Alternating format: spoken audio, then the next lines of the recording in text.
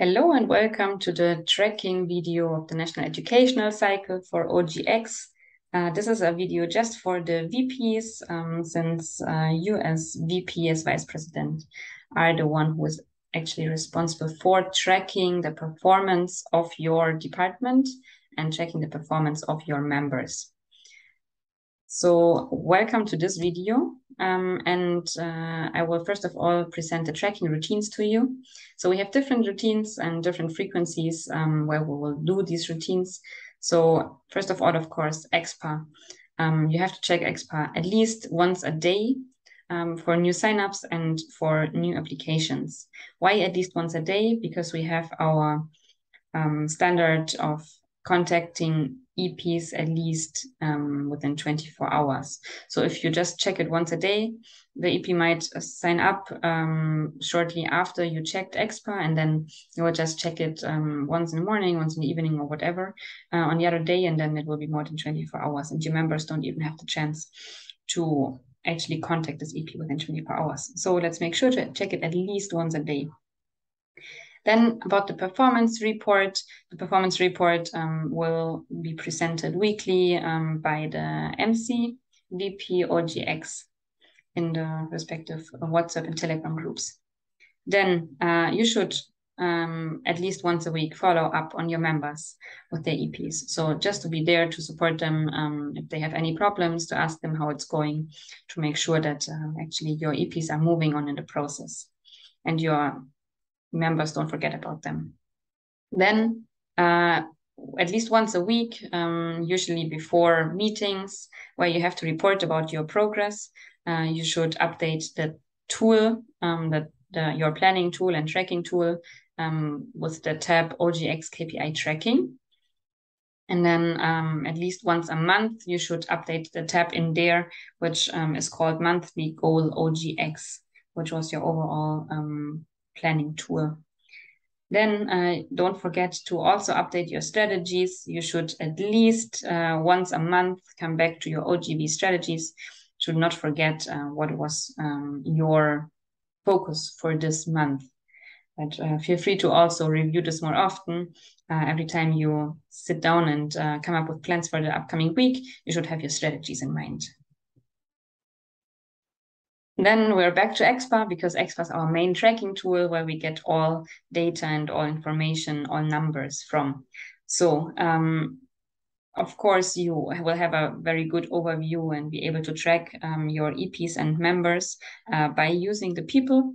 Here it's very helpful to use the filters. So really use them to just view specific EPs based on what you're currently looking at. So for example, for the last month, for the last week, EPs in different stages of the process, so with a different status from specific EP managers. When you have a check-in with one of your members, just select EPs where this person is assigned as EP manager, for example. This can be very helpful for you. And then on the right side, you can always adjust what you want to see in your preview. So really utilize this, adjust it to your needs, so you have everything visible without needing to open every single profile. So for example, you can put for sure the name of the EP, otherwise you don't know who you're talking about. Put the status, so you know how far this EP is in the process. When they signed up, so you know, okay, how long is it ago? How long are they already in the process? Who's the manager? Always important for you to know who to ask to follow up, and then also check follow up and followed up at. So to know when was this EP contacted? Was this EP contacted, and what is the current situation? So is this EP interested or not? And also the referral, where is this EP coming from? Are your marketing actions you're planning with your VP marketing are even working out or not? And then also, of course, check the product. Is this EP interested in GB? Then you have to process it. If the EP is not interested in GV, but rather in an internship, then make sure to forward them to the national team. And then when it comes to the applications of people, the same here. Utilize the filters to just mark EPs from who applied to a specific country, for example, who are in a specific status or whatever might be interesting for you when you look at it. Then also the preview, again, select the proper things to be shown there. So you are able to track everything at once and you don't need to open every single application. So for sure, put the applicant name, also consider the status, how far are we in the process. Then also see when did this ePhD apply, to which opportunity, because especially there you can also see the product this person applied to with the small logos of the different products. And then where did this EP apply to? The host MC, so the country, but then also the host LC, which LC did this EP apply to. Then, especially for tracking, analytics is very crucial. So we have two different types of analysis we have. That is very helpful for us, which is mainly the performance and the graphical. In performance, you will have your daily KPIs, key performance indicators, visible. So your numbers you're actually generating. So your achieved numbers that you will be tracking during your term. Then the other thing we have is graphical. So as we said, performance is rather on a day-to-day basis, and graphical can give you a trend over time. So if you're, for example, comparing, okay, how was the distribution of KPIs over the last few months, weeks, days, or if you want to see how previous terms were like in the past years and so on, it can give you a better overview, especially about the trends over time. Looking into them specifically, if we look into the graphical analysis, which was the second one I explained right now, also here you have to use the filters, otherwise it will not show anything. So you always have to put the exchange type, which is outgoing for us, then the interval, what do you want to see? Do you want to see it per month, per week, per day? And the product, which is for you usually global volunteer. Keep in mind that during COVID, we changed from the old version of Global Volunteer to the new version. So recent data will be Global Volunteer new, and old ones will be Global Volunteer or Global Volunteer old. So just keep this in mind. If it does not show anything, just check if you have selected the right product. And the entity, I put Uganda here, but of course you can directly check for your LC and then always put a proper time period you want to look at. So it gives you a nice overview. Then down there, you can select the status you're actually interested in. I mean, you see that you will always find all different numbers for the different statuses, but then select the ones you want to see in the graphical analysis. Then when it comes to the performance part, this is purely numbers now. Again, here you have to put the filters. Again, you can select your LC for the entity and then at least put the time period. I usually don't use anything else because if you use, for example, the product, then you will, especially for the signups, lose a lot of numbers there that just get lost because there was no product interest assigned. So rather focus on these two filters and then just scroll down through all these numbers. When you are looking for numbers, for sign-up numbers, always check for open and then OGX. Don't select or don't check for the numbers of GV because GV is just shows for which EP the product interest was actually selected. So if you did not select the product interest, then this will not be reflected here in GV, but will just be reflected in OGX. So always for signups, check OGX. And then when it comes to the other stages and steps of the customer flow, so starting from applied to accepted and so on, you can always go to OGV, because then of course when someone applied, we know, okay, did they apply for GV, GTA, GTE.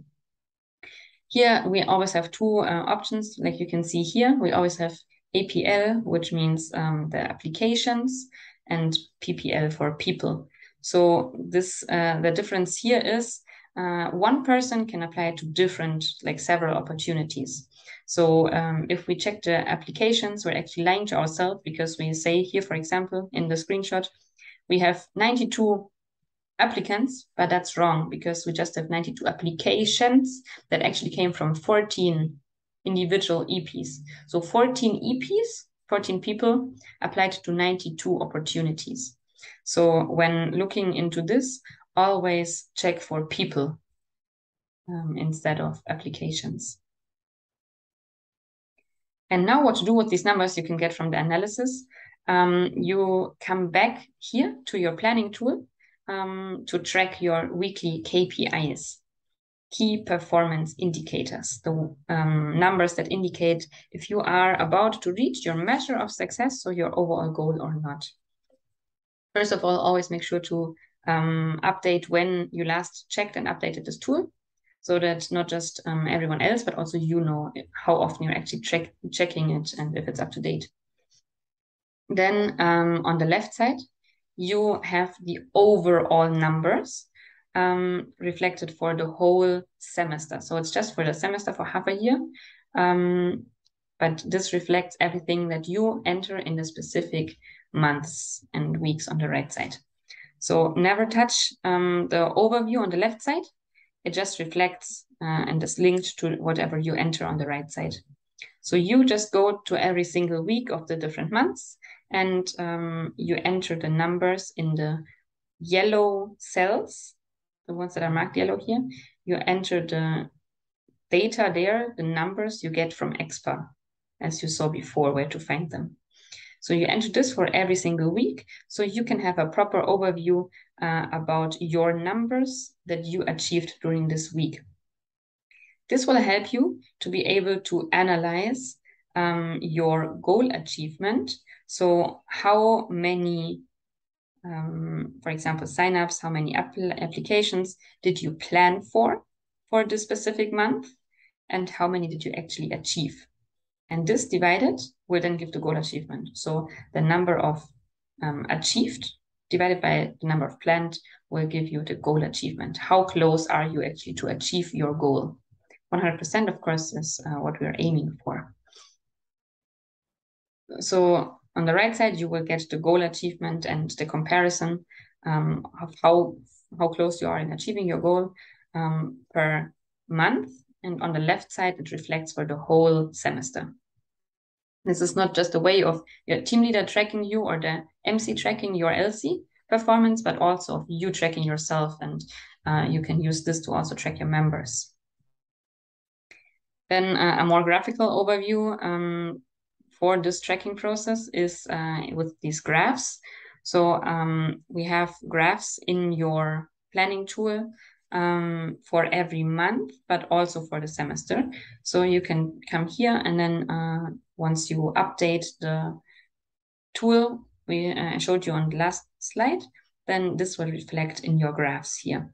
So here you have the graphical performance and overview for February, for example.